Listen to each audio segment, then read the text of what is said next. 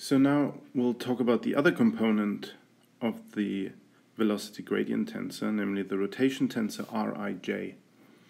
Rij we defined earlier as dui dxj minus duj dxi. Now this tensor is antisymmetric,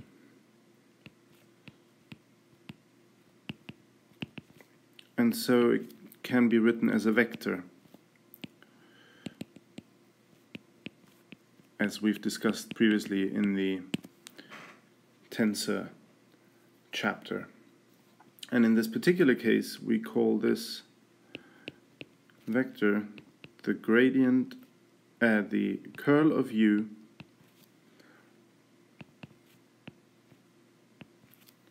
omega, which is the vorticity. And as we've shown before, we can write Rij using the alternating tensor epsilon ijk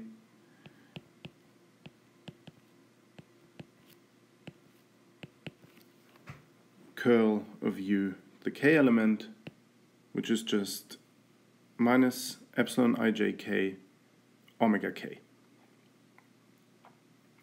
And the components of omega are omega 1 equals du3 dx2 minus du2 dx3. Omega 2 is du1 dx3 minus du3 dx1, and w3 is du2 dx1 minus du1 dx2. Let's consider a case of pure rotation.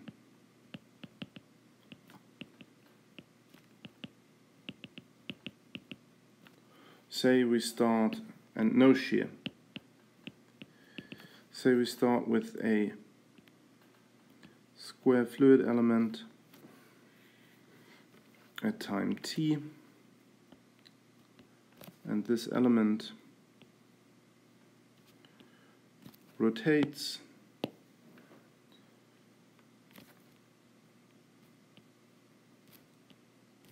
by an angle d alpha here and d beta for the other element. So analogously to what we showed earlier, d alpha is just du1 dx2 dt, and d beta is just dut2 dx1 dt. And since this is rigid body rotation, d beta really is the same as d alpha, just with a negative sign, since we've defined them in opposing directions. So it's du1 dx2 dt. And this makes sense now, because if you combine these, you will find that S12, which is just d dt d dt of alpha plus beta is 0, i.e. there's no shear. However, but our average rate of rotation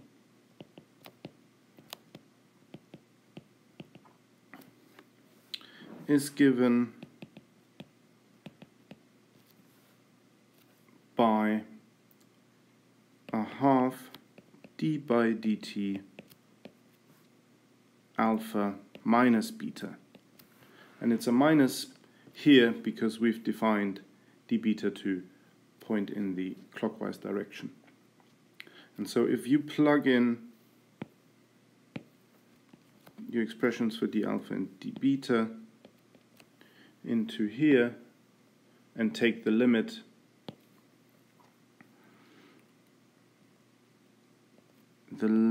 of t goes to 0,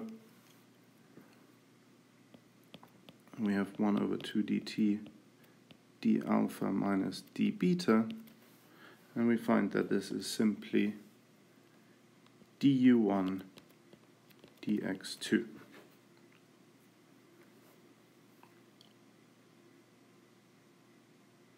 Which is a half of du1 dx2 minus du2 dx1, which is just a half of r12.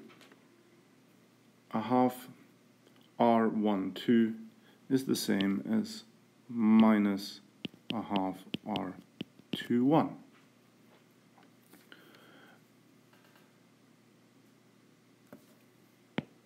Which is also the same as minus a half omega 3. And this is what we call our fluid rotation rate. And what I want to point out that in this particular case we have solid body rotation.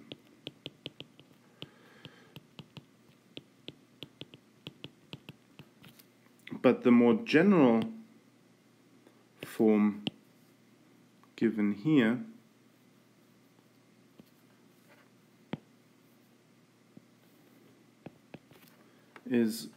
holds also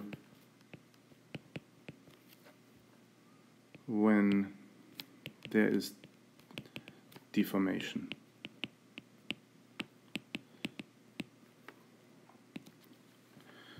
So you can have a fluid element that is deforming due to shear, but that deformation contains a non-zero rotational component. And that rotational component is then described by R12 in our case. So to conclude,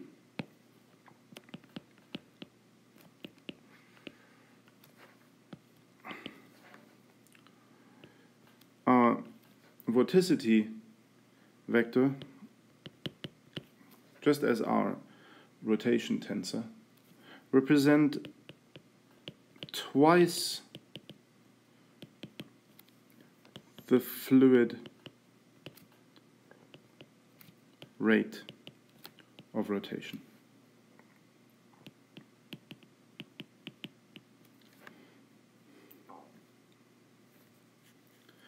And notably, we can always find a frame of reference for which Rij is 0, i.e. when the frame of reference rotates with the fluid. We can always find a frame of reference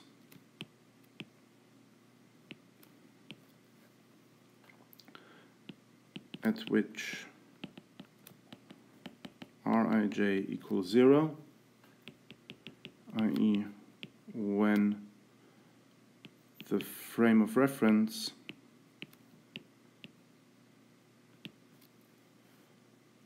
rotates with the fluid.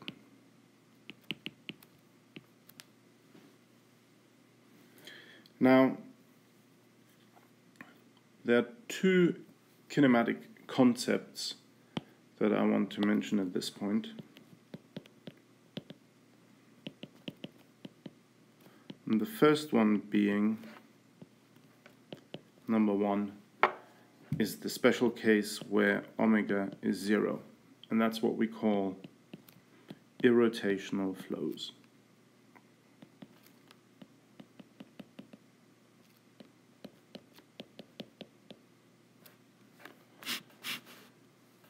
In that case, if omega, which is the curl of u, is 0, then we can write our velocity field u as the gradient of a scalar field phi. In vector notation, we would write this as ui equals d phi. In index notation, sorry, dxi,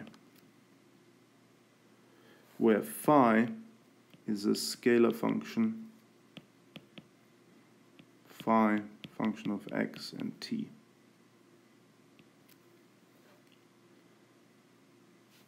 And that is true since the curl of the gradient of a scalar field is 0. And why would we do that? Well, solving fluid equations with a gradient of a scalar field can be easier than for a vector field u. Because solving fluid equations with grad phi can be easier than for u. The second concept is circulation, and I'll talk about that in the next segment.